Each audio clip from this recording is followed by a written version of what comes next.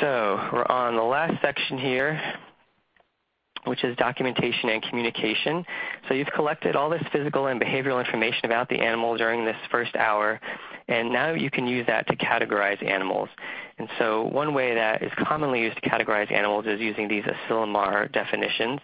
And I'm sure many of you are familiar with this, being this is a Maddie's Fund webcast. And so what Asilomar is, in case you haven't heard of it, is a way of categorizing animals in the shelter and determining whether they're unhealthy and untreatable, they're treatable, or they are healthy. And I just want to point out a couple of areas that tend to be confusing about using the Asilomar chord. So the first one is demonstrated by this slide here. And you'll notice that I've got the arrow from all the different categories going out to a successful adoption. So the status that's given to an animal, the Asilomar status, doesn't necessarily define its outcome. It's just a way of categorizing it so you can track the information. So in some cases, even unhealthy and untreatable animals may be able to get adopted. So the next thing is, who does the Asilomar definitions refer to? And I've got some quotes directly from the document there. So it's community-based. It's based on what reasonable and caring owners and guardians in the community would do for their pets and how they would categorize their pets. So a lot of shelters might categorize animals based on what they can do for them in the shelter. And that's not actually the way that these guidelines are meant to be used. There's lots of information on Maddie's Fund's website about how to actually go about figuring out what your community thinks should be in each category. The second thing is that the Asilomar definitions talk about both physical and behavioral diseases. So you don't want to forget either side of that scale. Remember, with one without the other leads to an unbalanced situation and an unhealthy animal. So we're talking about both physical and behavioral health. And then the last thing is when you're actually reporting these categories. And so the guidelines are a little bit vague, but they generally ask for you to report the Asilomar status under euthanasia statistics. And I would really encourage you to count these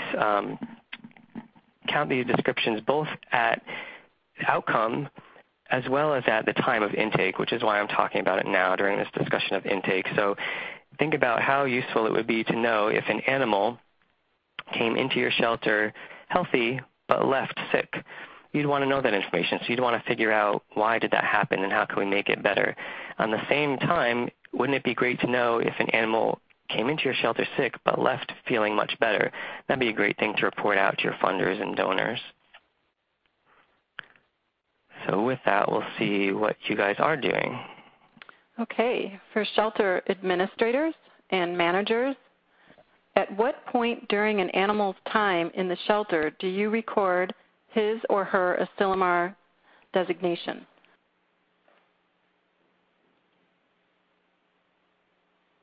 Okay, so it looks like 3.6%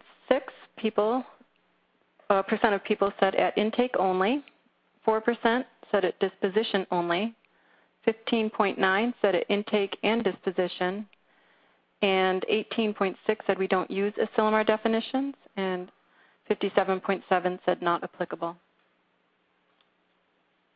All right, so hopefully I've given those who are only categorizing at intake or only at disposition a couple ideas, and maybe you'll consider categorizing them at both time points just to kind of give yourselves a check and see how you're doing. So Asilomar is one way of communicating externally with the public and with funders, but you can't forget about communicating internally within the shelter as well. So you've collected all this great information during your intake exams, and you've got to be sure that you communicate that to your staff. So you're going to have daily observations on every animal. And usually that's performed by the animal care staff every day. So are they eating? Are they drinking? Are they doing okay? You're going to have what's called daily rounds, which is performed by a daily rounds team. And the point of this is to identify the physical and behavioral needs of the animals, each animal, each day, and actually create a plan to respond to those needs.